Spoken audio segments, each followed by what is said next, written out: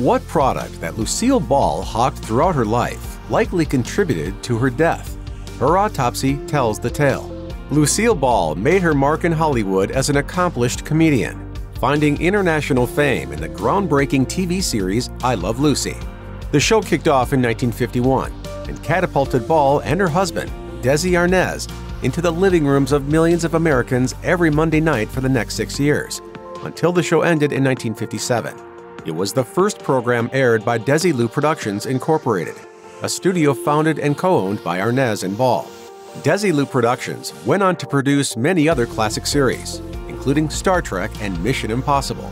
The company's success made Ball one of the few female studio executives of her time, a savvy businesswoman in a male-dominated field.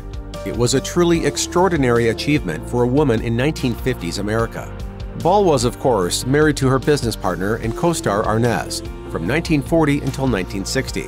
Following their divorce, Ball wed comedian Gary Morton in 1961, and they remained married until her death.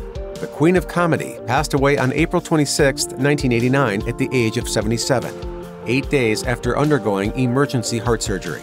The cause of death at Cedars-Sinai Medical Center in Los Angeles was determined to be a ruptured abdominal aorta in a different location from her surgery. But questions remain about what caused so much damage to such a critical blood vessel.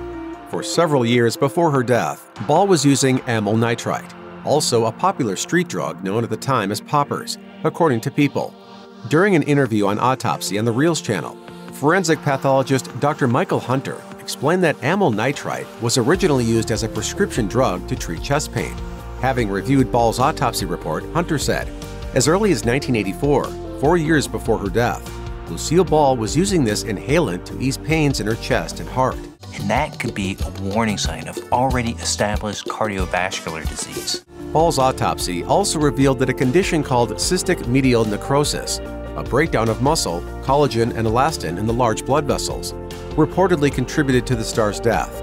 According to the New York Post, Ball smoked for much of her life too, and even booked a job as the Chesterfield cigarette girl in 1933. She also advertised cigarettes on I Love Lucy. The habit may have also been a contributing factor in her death. I stopped smoking for 6 or 7 weeks and put on 9 pounds again. Before making it big with I Love Lucy, Ball spent time working at a drugstore on Broadway as a waitress and soda jerk, while auditioning for shows without much success, per the New York Times. Eventually, she found work modeling hats and posing for advertisements, and it wasn't long before Tinseltown came calling. To start with, Ball secured small, often uncredited parts in films. She frequently appeared in more dramatic fare, though she also performed in some comedies, even working alongside the Three Stooges in 1934's Three Little Pigskins. In the 1940s, Ball dyed her hair red, something she had been advised to do by MGM to rejuvenate her career. Her red locks went on to become one of her calling cards, and after a spell on radio, she landed her signature TV series, I Love Lucy. I Love Lucy ended its run in 1957, but Desilu Productions continued to be extremely active for the next few years. Following their 1960 divorce, Ball bought out her ex-husband's share of the studio, according to biography. Once she was completely in control of Desilu, she earned her place in history as the first woman to run a major studio, selling it in 1967 for $17 million.